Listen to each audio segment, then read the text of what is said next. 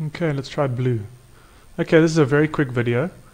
Potential energy near the Earth's surface, gravitational potential energy. That's what this section is about. So we've seen thus far that for non-dissipative interactions, we have potential energy and we've got kinetic energy and potential energy.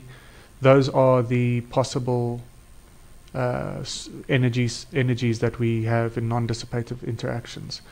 And so we know that this would be constant and your delta E, so delta K plus delta U would be 0. Okay. So we saw in the previous video, we looked at the potential energy due to a spring. Okay, and we also saw that potential energy is a function of the position. It's not a function of the path. Okay. Now we want to look at potential energy due to gravity, to G, and it's exactly the same idea. Your change in potential energy due to gravity plus the change in kinetic energy is 0 in a closed system. Okay, and I did draw some diagrams and discuss this in the previous one.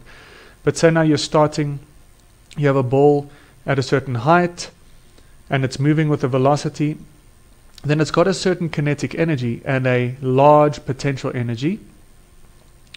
And as it's moving down, the kinetic energy is increasing, okay, because it's accelerating. Okay, so the V final is larger than the V initial. So your kinetic energy is increasing, but at the cost of what? At the cost of the potential energy. So the potential energy is paying. It's losing. The potential energy is losing energy or transferring energy to the kinetic energy. Okay? And then of course, if you threw it up, it would be you would see exactly the same thing in reverse.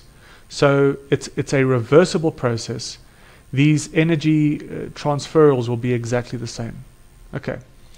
So what is the equation for the change in potential energy due to gravity? It is mg delta x, and we know that if we say a delta, it's equal to the final minus the initial. So delta x or delta ug is u final minus u initial, which is mg x final minus x initial. Okay? All right.